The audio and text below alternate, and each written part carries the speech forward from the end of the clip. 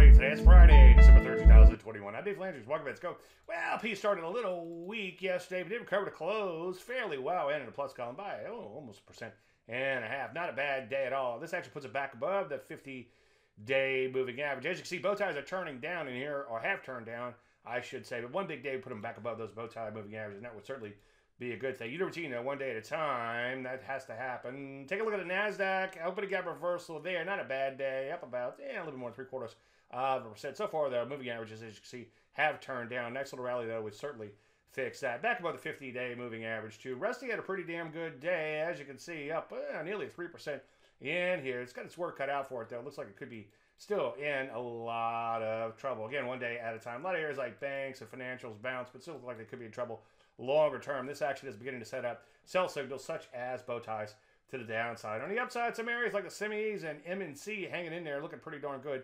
longer term. So far, so good for those areas. So what do? Well, with all the weakness out there, keep an eye out for a short or two, but let's just mostly sit tight for now and see how it all shakes out. Of course, honor your stops on existing longs. Any questions, usual, David@long.com. I'm Dave Landry. You heard the market.